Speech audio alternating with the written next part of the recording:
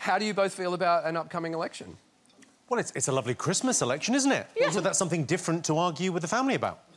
I mean, lovely treat for everyone. It's hard to know where to go, isn't it? You've got Boris the buffoon, and then Jeremy, who looks like the guy who's arrived at the meeting to put the chairs out. I think... In fairness, I think Boris is a breath of fresh bullshit, and Jeremy Corbyn, I'm worried because he's 70 now, so when Brexit happens, he'll be 138. Yeah, that is true.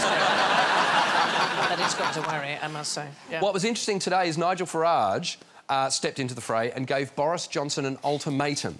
He said, either drop your deal and join forces with me, or the Brexit Party will stand against you in every seat across the country. Whoa. Nigel Farage just took a DNA test. Turns out he's 100% that bitch.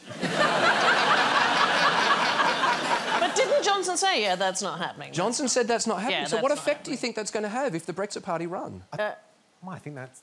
I think what happens is, I think Corbyn wins. Right. We get 2 referendums. We rejoin Europe. We don't leave, and Scotland leaves. Right.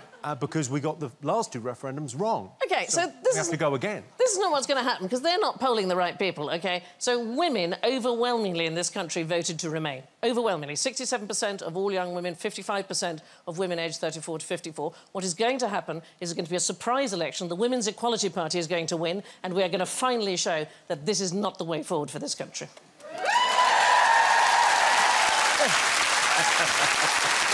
Yeah. Got to ball it up. It's not too late to... Yeah? What do you reckon? That could happen. Yeah. That wouldn't be a terrible result, would it? No, I think let the women take over. You boys have done enough. That is a great slogan. You're going to run with that slogan. I just think historically that's probably correct. Her afterwards, she was lovely. She's lovely. She's she great. Said, here's my card if you ever need a one-legged stripper. Have you got that card?